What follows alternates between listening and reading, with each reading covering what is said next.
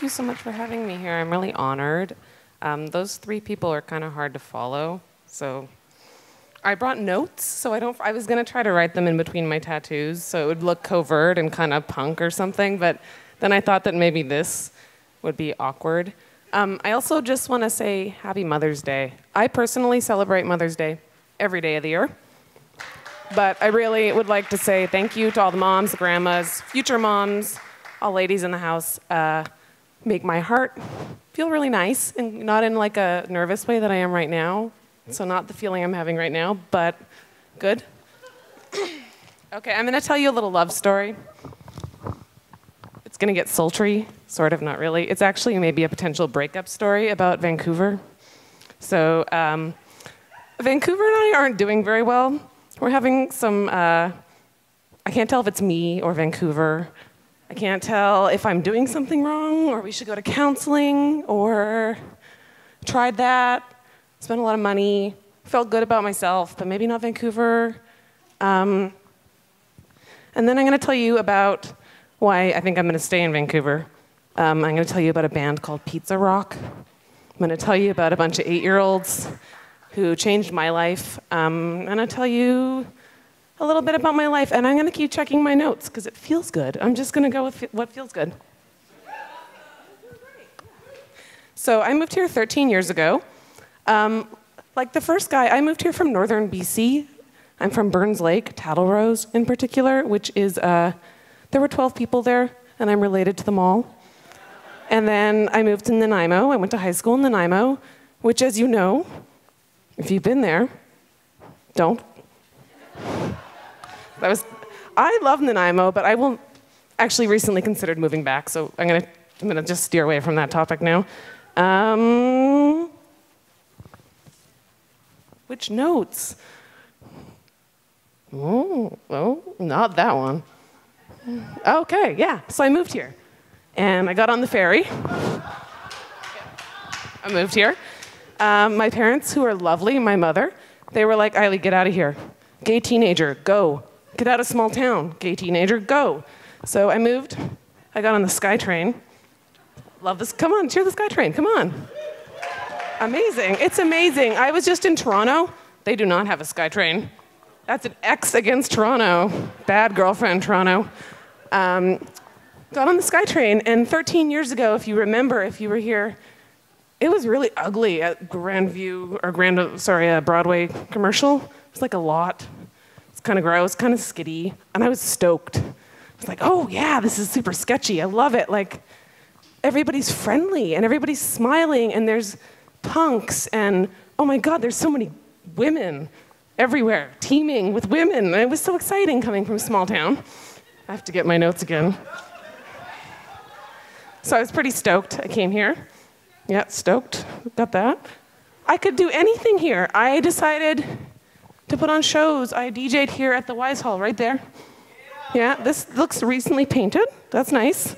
I love the Wise Hall, by the way. Please tip your staff, because they're not looking at us, but you tip them. Just do it, lots. I moved here. I made a movie about cat whispering. Like, they gave me money to make a movie about cat whispering? East Vancouver. Like, East Vancouver, really, I could do anything here, and it was wonderful and liberating, and then something happened. What happened, Vancouver? Did you guys see the cover? I think it was the West Ender recently, where they're talking about New West being the new Brooklyn.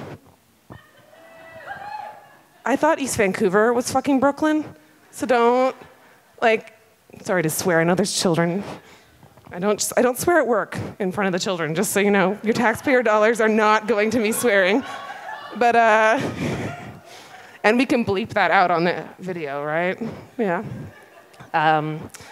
So I moved here, and I swear in front of children, and so all my friends started moving, and all the cultural spaces that I love started closing, and everything started changing, and I am a professional. I work for the city. I took my lanyard off, but I do work for the city. I make good money, and I can't afford to live in my neighborhood anymore, and it is breaking my heart, Vancouver. I don't want to move to New West. It was an inside joke 10 years ago that we were all going to get pushed to New West. I don't want to move to New West. It's pretty, but I don't want to move there. I live in East Van. It's mine. So then I decided 4 years ago to start a nonprofit called Girls Rock Camp Vancouver. I think we started it in a yard at a barbecue. It was a potluck. It was very lesbian. Seriously, this is the kind of stuff when you finally meet people that you relate to, you can start a nonprofit and do amazing things. And so we started this rock camp, and there are 82 rock camps in the world. So I was at a conference, and I met rock campers from Iceland, Paris, Jacksonville, Florida. There were librarians there at this conference who ran rock camps. It was like in paradise on a lake. So I met all these amazing people who are doing the same thing, and I really feel like our camp is special, though, in Vancouver, because I live here and it's mine. I'm involved with it. But we started this amazing, so if you don't know what it's about, so they show up on Monday. There's 32 of them. They're between 8 and 18. They start a band on day 1. And then all week, this is them progressing through the week. Visuals for the visual learners in the house. And on the Saturday, they perform an original song that they wrote on the stage at the Rio Theater in front of 400 people.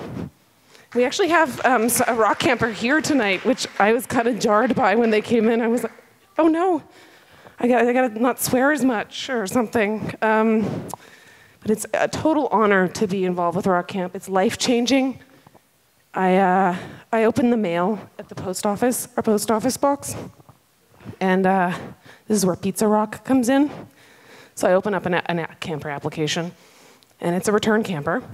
And last year she was in a band called Pizza Rock, and in her little part on the application that asks if you've been to camp before, yes, I was in a band called Pizza Rock. We play a lot of gigs now as Murder Burger. And I saw them play at Café du Soleil, and they're putting out a 10-inch, split 10-inch with one of the campers' mom's band, Pizza Sub. And it just gets better and better and better and better and better and better. So I would love if campers in Grandview-Woodland can afford to buy houses here eventually. I don't want them to all get pushed out of their own neighborhood that they grew up in.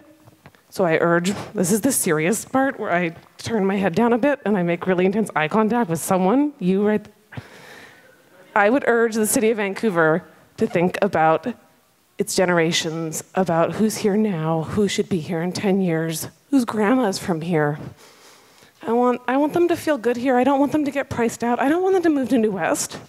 That's really hard for them to get to camp because it's a long SkyTrain ride, and if it breaks down, then we're waiting for them, and then they miss morning opening ceremonies, and they don't get to sing the camp song, and they don't have breakfast. It sucks. Bummer. So in closing, I would like to say in the spirit that for June, I'm looking for a roommate. It's second and commercial. I am nice, but I'll admit it. I like cleanliness, and not just in a theoretical way. I have 2 cats, so you can't have any. And this is my personal dare for you. If 8-year-olds can put out a 10-inch record, you can say hi to the person next to you that you don't know. Say hi to people you don't know tonight. These are your neighbors, right? Like Kari was saying, everyone here is a potential friend. So please say hi to your neighbors. Please ask me about Rock Camp or Ladies Rock Camp, which is this month. I forgot flyers. I was going to bring flyers, but thank you so much for having me, and have a great night.